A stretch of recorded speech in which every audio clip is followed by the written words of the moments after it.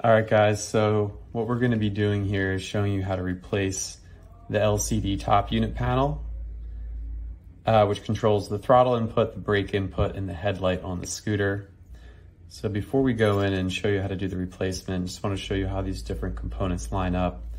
Got your throttle here, plugs into your white 5-pin Molex connector. Your brake cable here, 3-pin Molex connector. The reason why it plugs in through the LCD panel is the e-brake is activated by a sensor within the brake handle. So that's why we run this through a digital signal. Last thing is the connection to the controller. So that runs through a Hall cable all the way down. You can see here down to the controller. So I have this set up with the motor and everything intact, including the battery, just to have it powered on. So yeah, it's a good way to test your LCD outside of the top unit housing. You can basically have all the functionality that you normally would if it was assembled within the scooter, including the last piece, which is the headlight. Great, so what we're gonna do is we're gonna take an old defective top unit, an LCD that's no longer working, and we're gonna replace it with this new LCD here.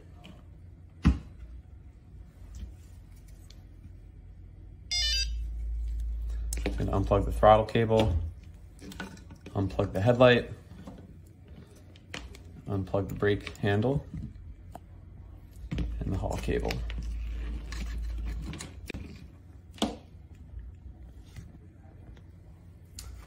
So once I got the top unit that I'm going to be repairing, I already took the throttle off this one, but on the reverse side, we're also going to have to take off the brake.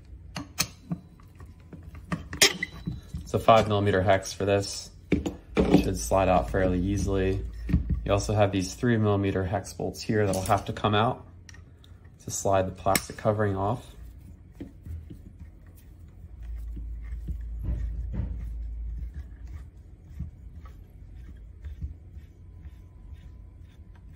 In most cases, you could probably leave the headlight on, but just for illustration purposes, I'm gonna remove this as well. 5mm hex on these as well.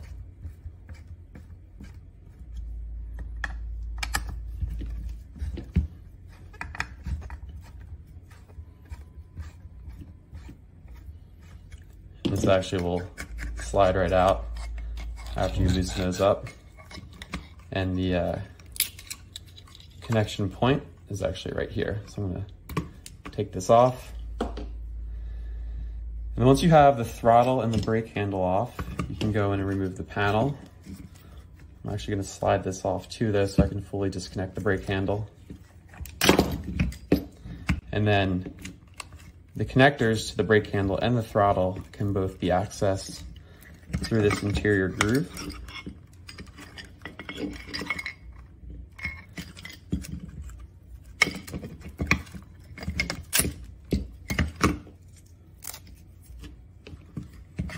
That's the piece that's going to go directly into the top unit. But we're going to be replacing all these cables as we swap this piece out.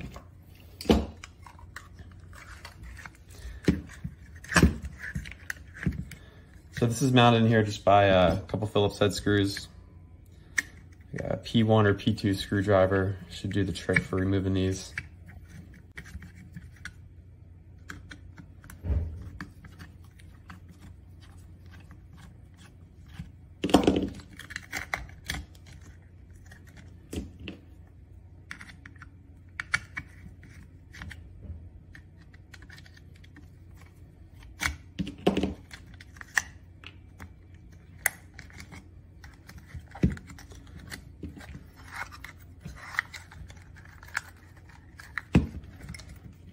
Pull the throttle cable through here.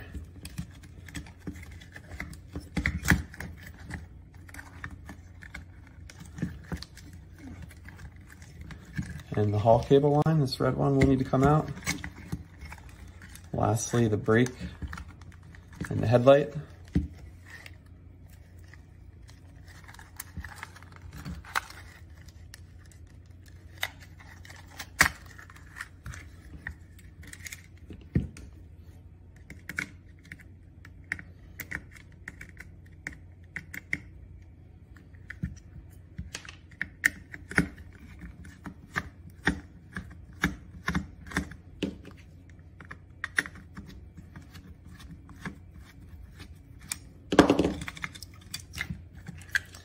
All right, so now I have the LCD completely removed here.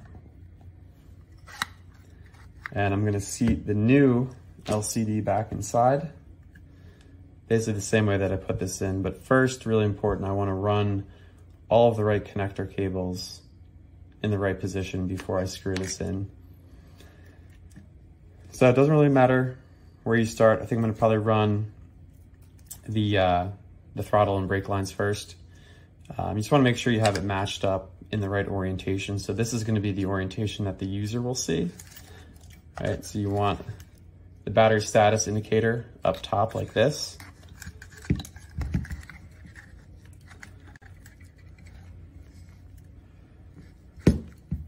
So first one I'm gonna run is this throttle cable, red, green, yellow, blue, and black. It's gonna go down into the handlebar shaft.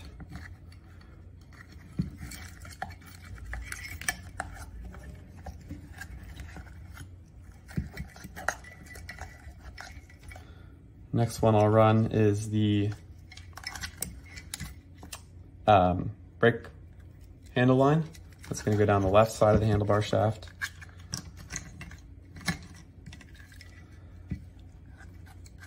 And then next I can run the Hall cable line, which is gonna go right down the center.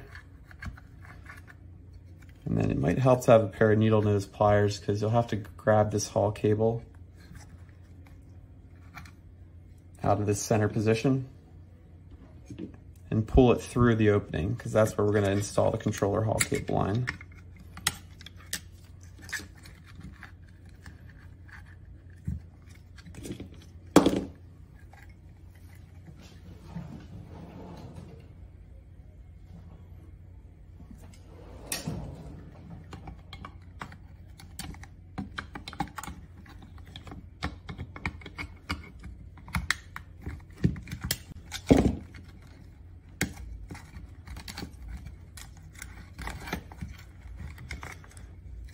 All right, and then the last one is gonna be the brake. This one's probably the trickiest. It's gonna go down and then right through this bottom groove here.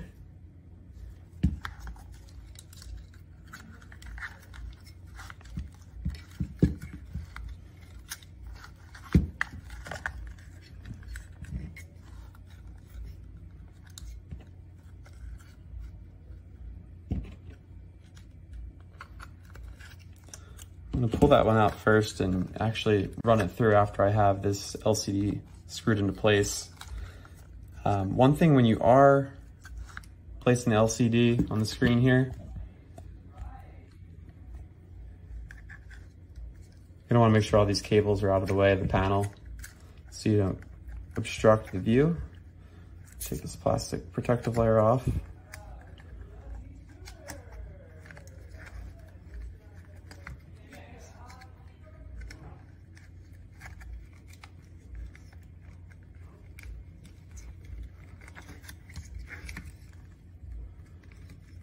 All right, so I got this seated. You want to double check the top, make sure no wires are in the way of the screen,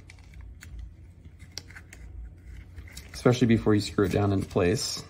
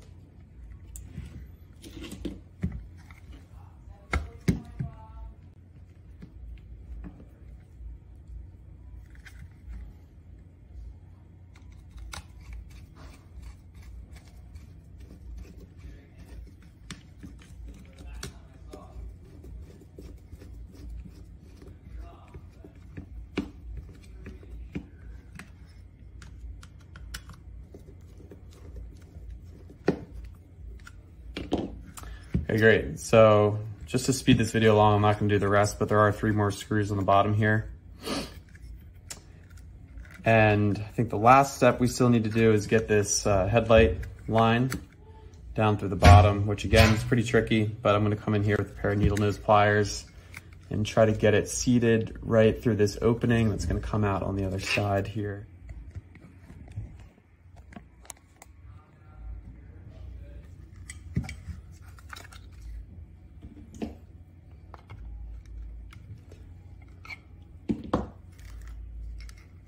Once you got this out, you can pull that through. That's going to attach to the headlight. If the headlight's fine, you can reattach the same one. Slides right in here.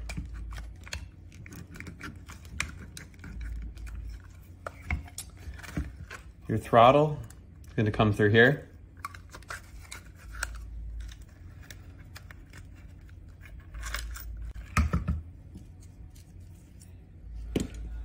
Remember to put this piece on though. This is going to go against the spring. And usually you would want to tape these up with some electrical tape just to keep those Molex connectors intact.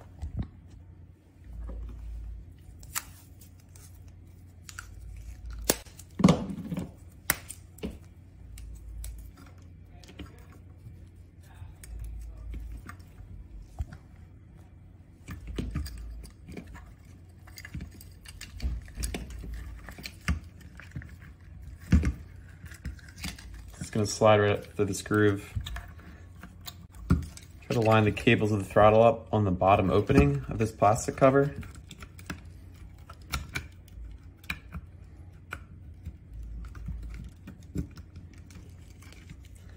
And you can slide both the throttle and the cover down at the same time.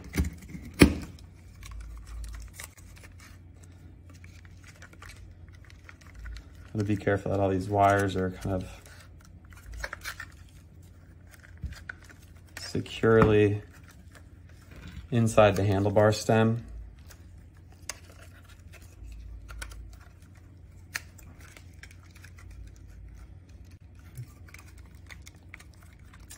And once you have that on, you can go ahead and reattach the throttle. 3mm bolt here.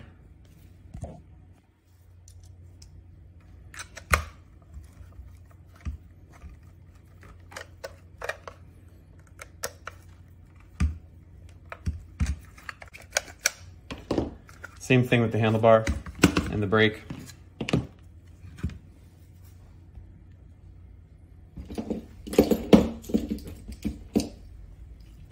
gonna slide this over first with the opening on the exterior.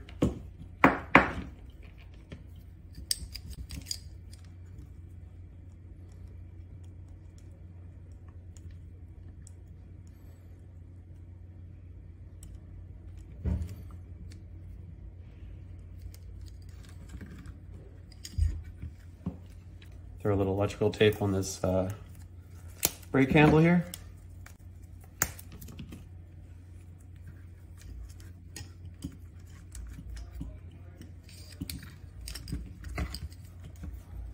Slide this in. It's going to come over top.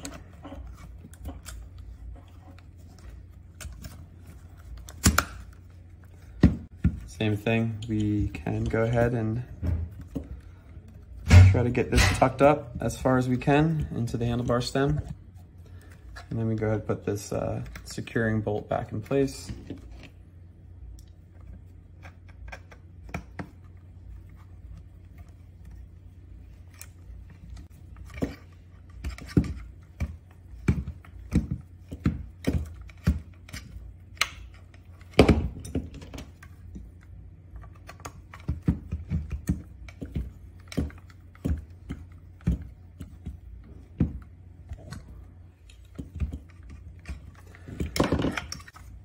All right, and then this can just come back on.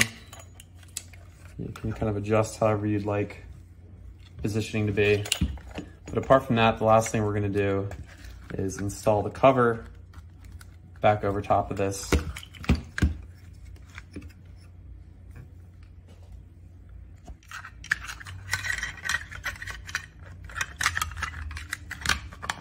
So it's got 6 screws that secure this in place, these little Phillips head screws.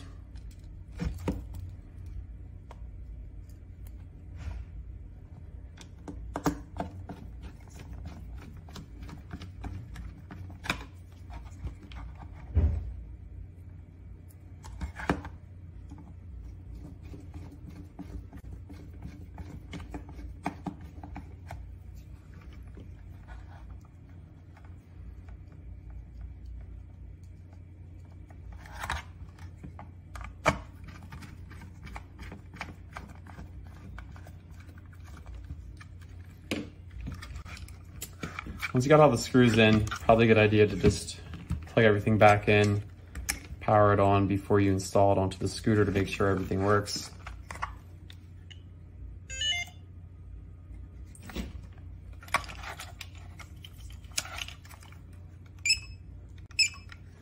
Last thing, make sure you tighten these back down as well. This will hold the headlight back in place for you.